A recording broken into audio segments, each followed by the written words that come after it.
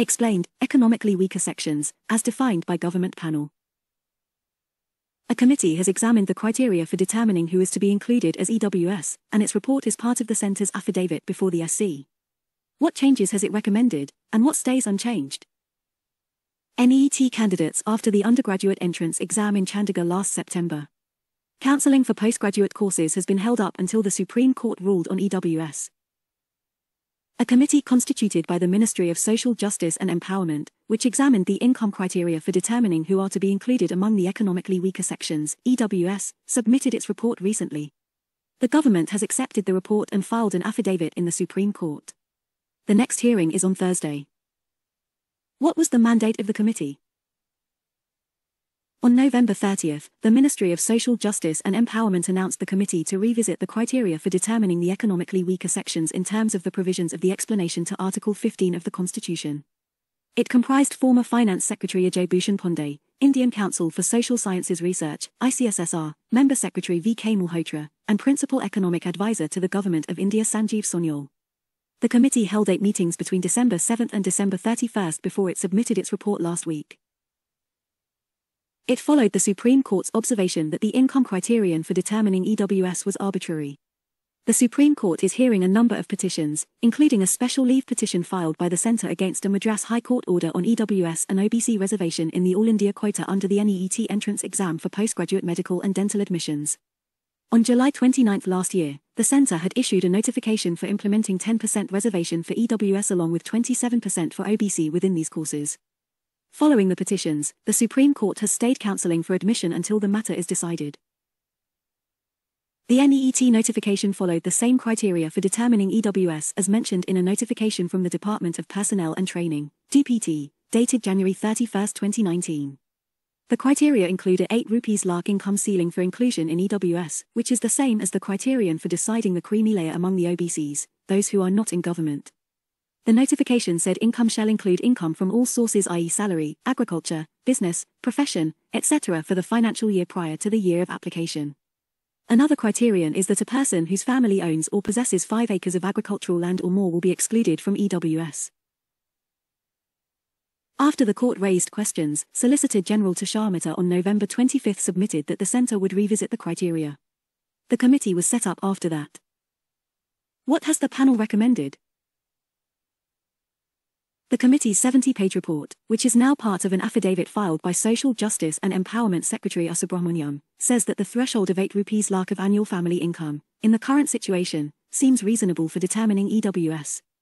It recommends, the current gross annual family income limit for EWS of 8 rupees lakh or less may be retained. The committee has recommended, EWS may, however exclude, irrespective of income, a person whose family has 5 acres of agricultural land and above.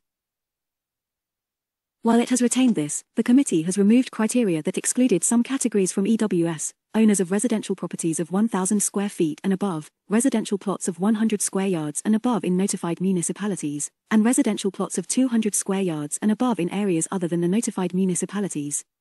The residential asset criteria may altogether be removed, the committee said. How does it address the questions raised by the Supreme Court? On October 21, the Supreme Court had observed, the income limit in the criteria for the determination of the creamy layer of the OBC category and the EWS category is the same, namely, 8 rupees lakhs.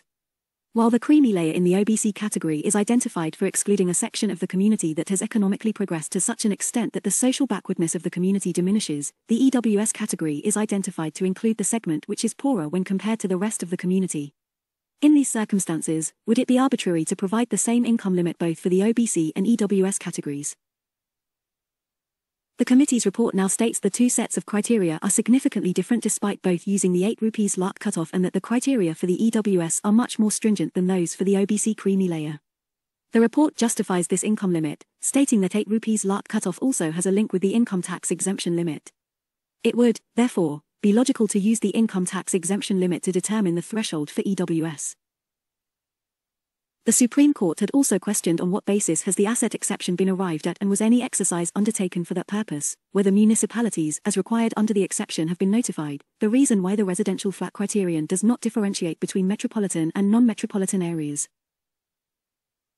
As mentioned earlier, the committee has retained the 5-acre criterion for exclusion from the EWS category, but done away with the residential assets criteria.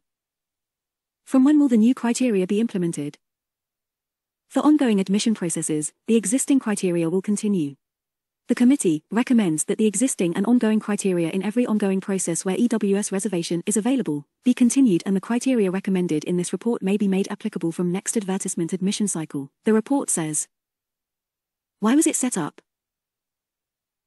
When the existing system is ongoing since 2019, no serious prejudice would be caused if it continues for this year as well. Changing the criteria midway is also bound to result in spate of litigations in various courts across the country by the persons whose eligibility would change suddenly. How has the EWS quota been implemented so far? EWS reservation was granted based on the recommendations of a commission headed by Major General, RETD, S.A. Sinho. The Commission for Economically Backward Classes was constituted by the then UPA government in 2005, and submitted its report in July 2010.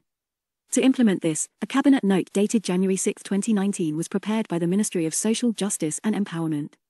Based on this, the Cabinet in January 2019 decided to amend the Constitution, 103rd Amendment, to provide reservation to EWS. With months to go for the year's Lok Sabha polls, the government rushed the legislation through. The bill was tabled and passed in Lok Sabha on January 8, 2019 and in Rajya Sabha the next day. Under the 2019 notification, persons not covered under reservation for SCS, SDs and OBCs, and whose family has a gross annual income below 8 rupees lakh, among other criteria, are to be identified as EWS for benefits of reservation. What happens now? The Supreme Court will take a call, now that the government has accepted the committee's report. While the government requested for an early hearing as counselling for NET is held up, the matter is already listed to be heard on Thursday.